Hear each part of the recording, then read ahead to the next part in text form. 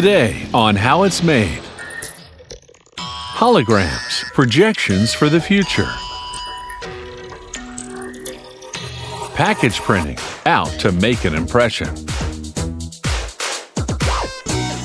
Skin culture, it definitely grows on you. And canned corn, we hope you're all ears. Holograms aren't just beautiful and fascinating.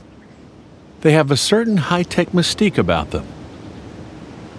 Well, stay tuned to have the mystery revealed. Holograms are simply layered variations of an image, each one causing light to reflect in a different way.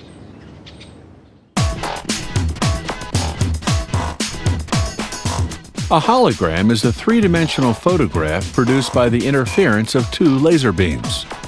A laser emits light, this light ray.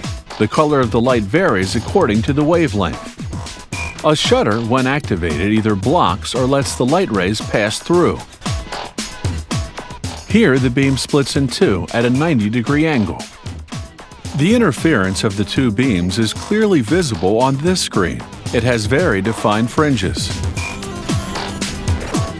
The beams need great stability because the pattern of interference projected on the screen is extremely sensitive to minute vibrations. A light tap on the table can easily spoil it completely. The team will create a hologram from this sculpture made of modeling clay. The sculpture is positioned on a support with a magnetic base that adheres to the metallic table. Then they place a glass in front of the object.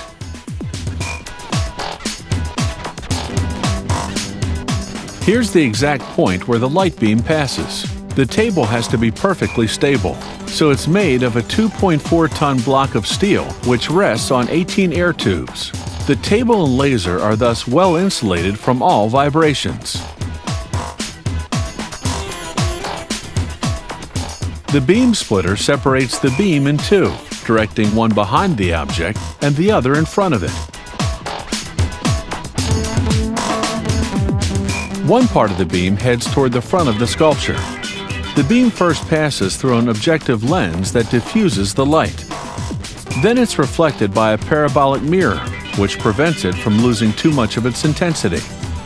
As in photography, film is required. This holographic film is attached to a glass plate with adhesive tape. Then another glass plate is added so that the film will not move. A vibration of 1/10 of the laser's wavelength is tolerable.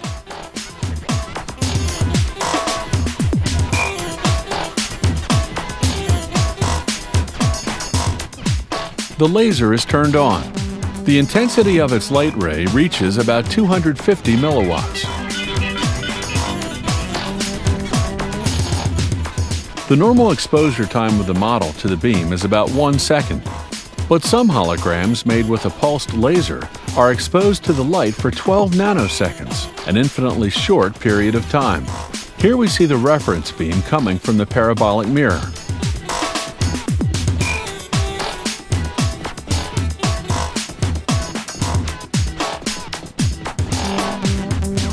And here we see it from another angle. As in photography, the film has to be developed. These trays contain different chemical solutions and the developer. First, the film is soaked in the developer for 2 minutes. This solution blackens the silver salts that have reacted to the light.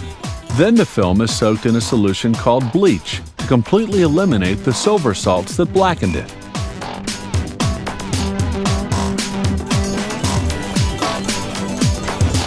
Now the film is rinsed. This step is used to eliminate the acids in the emulsion and so as not to contaminate the next solution. The film gently becomes transparent.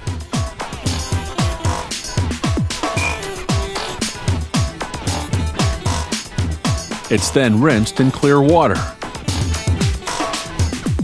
And it's soaked for 1 minute in a wetting agent which eliminates all water spots. The film is then dried and it reveals its secrets. And here's the hologram, created from the sculpture. A hologram really creates a three-dimensional illusion. Some holograms can be animated.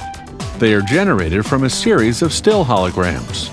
Depending on the complexity of the project, a hologram can be produced from between 1 and 5 hours.